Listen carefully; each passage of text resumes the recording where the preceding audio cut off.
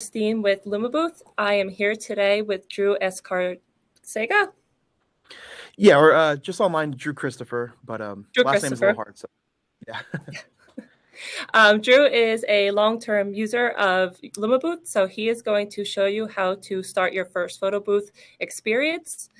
Drew, if you want to take it away. Yeah, thanks, Christine. So about me, some of you may know me as Hustle with Drew on YouTube. I make photo booth related content, specifically iPad photo booth content. Been in the industry for about 8 years, but when it comes to iPad booths, for about 4 years now. And I also have a business called Photo Booth 101, where we have iPad booth shells for sale, really affordable stuff. We also include training, stuff that you'll need when starting your business. So that's pretty much sums up my intro. That's about it. But let's hop right into it, guys. I'm going to go ahead and start sharing my screen to start this demonstration.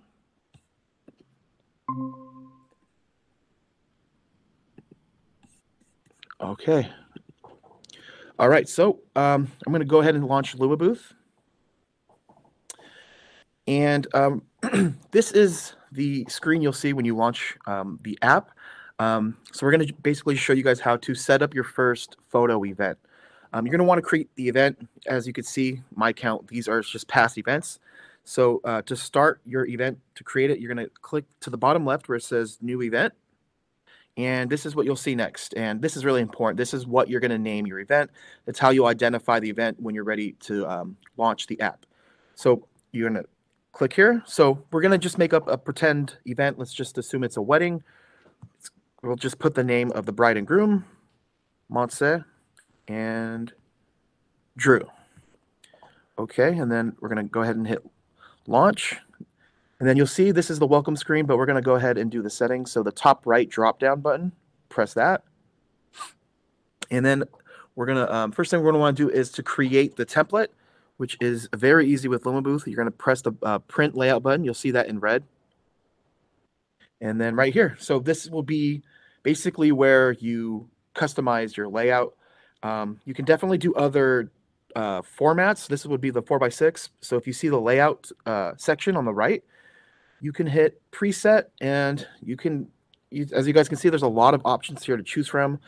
There's the 2x6, which is your traditional standard photo booth template, but we like to use the 4x6, so we'll just stick to that. Right here, it'll customize. When you first press it, you'll see that there will be 4 photos. The one represents the first photo that will be taken. The second will be the second, and so on. So we're going to go ahead and delete the 4th photo by just pressing it and then hitting the delete button. And next up, I just wanted to demonstrate how to add an image. So some artwork. So let's just say your client, your customer wants you to add wedding rings. So you'd be under place section where it says add image. You're going to want to press that. And then, obviously we have a bunch of artwork here already. You would just search for the image you have on here. This is a PNG file, so it's transparent. You could use a JPEG, but sometimes with JPEGs, there would be borders, and it just looks better when it's transparent for most things. So let's just add this here. And the next thing we're going to want to do is add some text, because what template is complete without text? You're going to want to hit the text button under the place section. And then here you can press the selected item and then basically add whatever text you want. Let's just write married, exclamation point. And from here, you can adjust where you put the text to, not just the text, but also all of the images by a coordinate section. So you look to the under selected item, you can enter the coordinates, or kind of just maneuver it to where you want. Let's just say right there is good. And next up, you guys, you can actually change the font. There are tons of fonts available. Let me see. There are tons of fonts available in this app. As you can see right here, you have a lot of options. You can also, too, recently, you can also add your own fonts into the software. We like to use a website called defont.com and have our customers choose a font, then we download it and upload that to LumaBooth. But for this demonstration, let's just keep it simple. Let's just assume this is great. And then right next to the font, you can actually change the color. And what I love is there's actually a way to enter a color code. So if there's a specific color that you want, you can literally just enter it right here, which is great. So we'll just go ahead and just choose this color here. So let's just assume, for the sake of keeping this short, that this template is complete. We're going to want to go ahead and move on to settings, capture settings. So you're going to click the drop down menu, and we're going to go to capture mode. So before we get into the settings, I just want to explain what the mode this part is here. You'll see four of the buttons. One is photo, GIF, boomerang, slash 360, and then video. These are just the experiences that LumaBooth has available for users.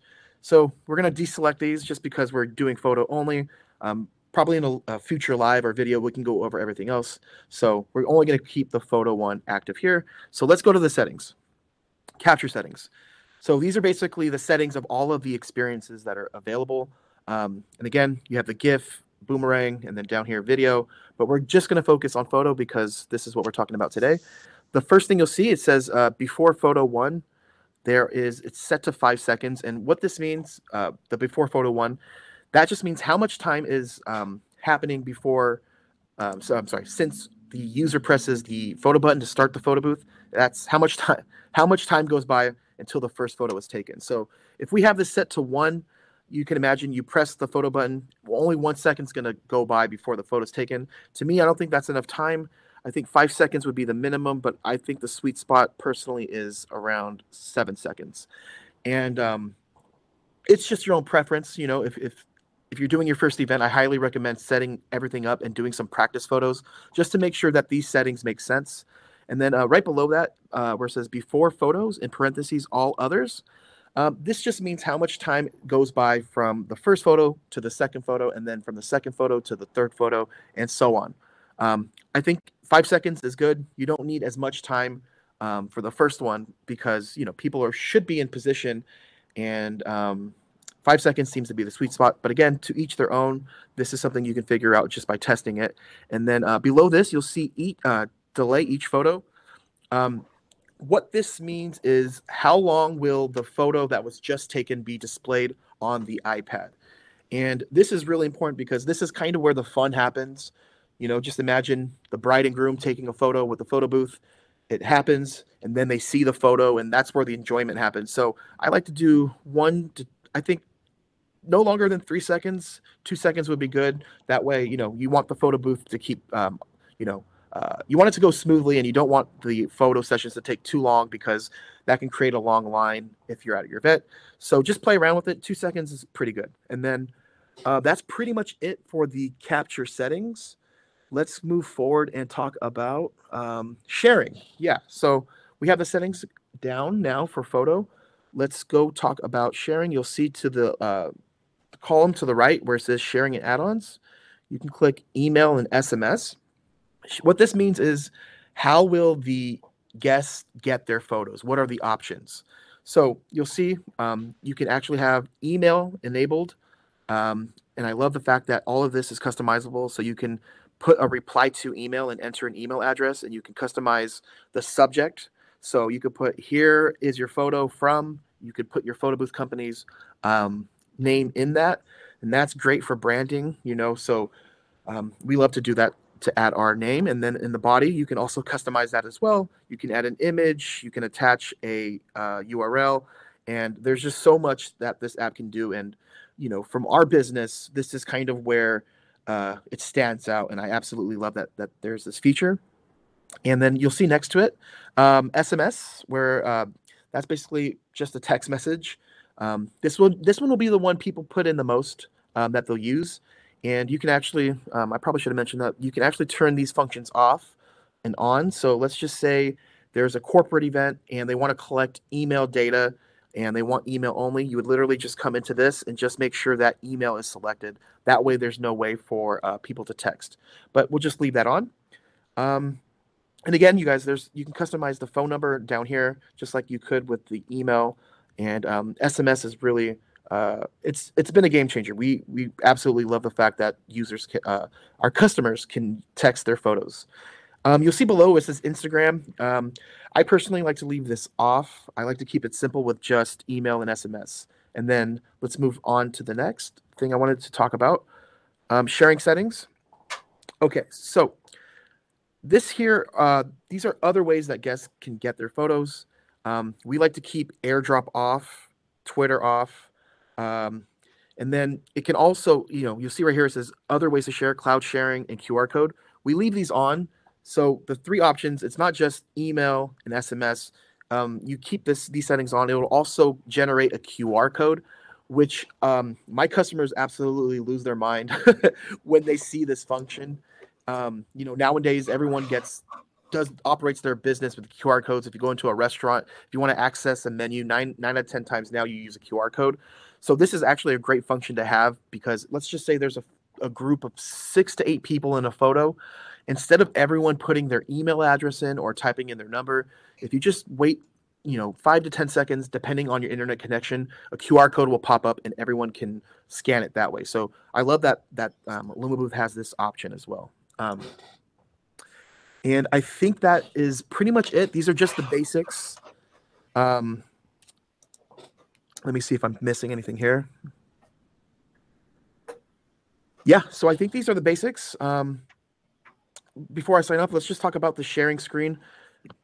Let's talk about the sharing screen section here, where it says timeout on sharing screen. I have it set to 30 seconds. What this means is how much time will, so let's just say the last person puts their phone number in, how much time until the photo booth will go back to the welcome screen and allow the next user to use it.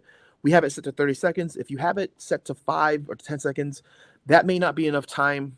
Maybe someone may have turned around and talked to someone, and then they may not have time to put their phone number in. So 30 seconds for us is what we like to do. Where it says show original photos, allow guests to view and share photos by adding a thumbnail to the bottom left. That would just allow guests to actually access the photos on the iPad. I like to keep that off just because it's just, the less time someone has to spend at the booth, the better. We can keep the line going. And then display retake button, I leave that on. You can actually change the name of that button, but we just leave it as retake. It's useful for when someone obviously doesn't like the photo they took. Maybe they weren't ready in time, or I think a lot of times they try to grab a prop and they don't have enough time to get post. So yeah, that's pretty much the sharing section. And let me go ahead and exit this here and bring it back to Christine. Yep. All right. Awesome. Thanks, Drew. Definitely. Did you have anything else you wanted to add?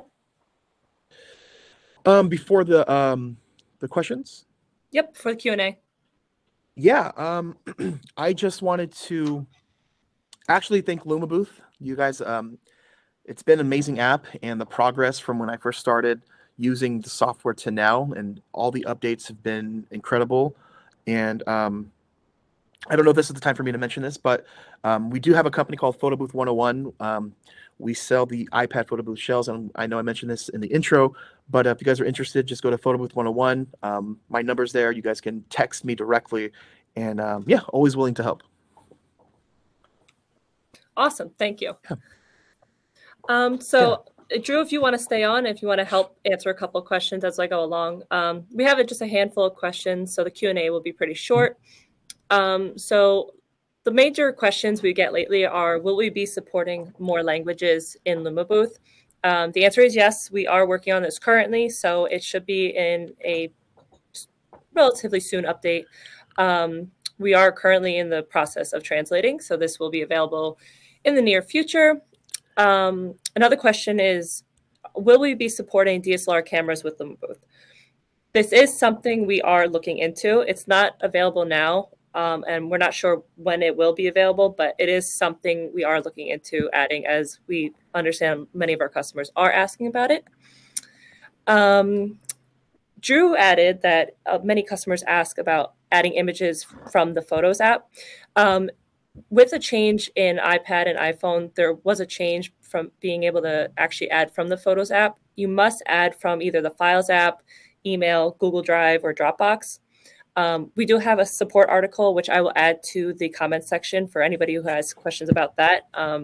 It's relatively easy. You could just move it from your Files app to the from the Photos app to the Files app, and then you'll be able to add it, no problem. Another question is we get about event link. How do you share an event link? If you are running the newest version of LumaBooth, at the top of LumaBooth, you click the drop-down button at the top right, and you will see the sharing symbol. You click that, and it'll give you the option to share your link, and you can share that directly to your client. So that'll give them the access to photoshare.co, and they'll be able to see all the photos so long as you have guest access checked in photoshare.co. Kristen, you want me to? I can show that really quick if you'd like. Yeah, sure. Yeah. Okay. Let me go back to share real quick. Yeah, this is an definitely a game changer, because when we do our events, let me see. Let me pull up QuickTime really quick. Yeah. So when we would do our events in the past, we'd have to hop on our phone to get this to get the event link. Sorry, let me try to find QuickTime here. So the fact that we can do this now it's everything. I'm so excited that there's this app. We can just get the link and share it directly. Sorry, I hope this isn't taking too long. Yeah, all right. Okay, cool. So let me just launch it really quick. So yeah, the drop-down menu, we have the event, and then this link right here, you see where top right says launch event. You'll see it to the little link. Boom, right there. You select it, copied, and yeah, you have the link. You could text it to yourself or airdrop it to your phone, then send it to your client. And also, too, once your event, I forgot to mention this, once your event is all ready, you literally just would hit launch event, and then you'd have it here where it says Kate's and Jack's wedding. Obviously, that would have been customizable about the welcome screen. We could have changed all that, but that would be for a separate video. But yeah, I just wanted to show that how easy it was to get the link. Let me get out of here real quick. Let's see. So we do have a couple questions that came through with the live. So it says, Maria was asking, does the iPad have to be the kind that can have phone service? So long as it has mobile data or an internet connection, either through Wi-Fi or the mobile data, you will be able to use it. LumaBooth does allow you to use it without any internet access, but you won't be able to share. So if you are just doing, photos and want to print them, you can use it without internet access, but internet access is recommended because you can use the QR code. Let's see. I know we are getting quite a few questions about the SMS. This is something we're looking into. We understand it's more expensive for users outside of the US. Currently, we use Twilio. In the US, it is cheaper because this is where we are based. But this is something we are looking into. We understand it's a sore spot for quite a few users, especially ones in the European Union and South Africa. So we do see your concerns, and we are looking into it. Let's see. So one from Jared, if I share a link via SMS to a client, are they able to see all the videos from the album? So yes, so you can set this in photoshare.co. If you go to photoshare.co, you can turn on guest access. Guest access will allow users to see all the photos and videos in that event. If you uncheck guest access, it will turn it off so they can only see their video or their photo. They can't see the rest of them in the event. Let's see, and we got one more from Brad, how to align the preset photos to center perfectly. So we are looking at a grid option to help align it with the background. So that is something we're currently going to be working on. It's not in the current version, but it is an update that may be coming in the near future. Capture mode. Let's see, on capture mode under GIF, do I always have rectangle checked or square if I'm using same layout on different templates? So if your template is horizontal, and you create a GIF from those photos, the photos in the GIF will just be cropped into a square format.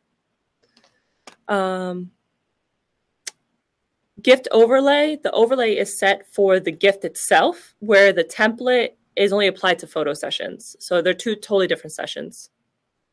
What's the difference between GIF and photo? So GIF just takes photos and makes them move, where photo is just static image, doesn't move at all. I think that's all the questions we got. Yeah, looks like that's all the questions we got. Is there anything else you want to add, Drew, before we end the live? Yeah. I just wanted to do just announce, if you have any questions about LumaBooth or anything about the iPad photo booth business, my YouTube channel should be a resource. It's just Hustle with Drew on YouTube. And yeah, we do content. I'm probably pushing out 2 to 3 videos a week. There's a lot of LumaBooth tutorials and just related to the business. So I just wanted to plug that. And just thanks for this opportunity. Looking forward to doing more of these, and hope it was a little helpful. So thanks so much again, Drew. We will be trying to do more lives in the future. We'll be setting up some different options about how to do video booths and gift booths and 360. So if you guys have any questions or you guys want to see a certain video, just leave us a comment and we'll get to them in the future. All right. Thanks again, Drew. And thanks so much, everyone, for watching. And we'll tune in again soon.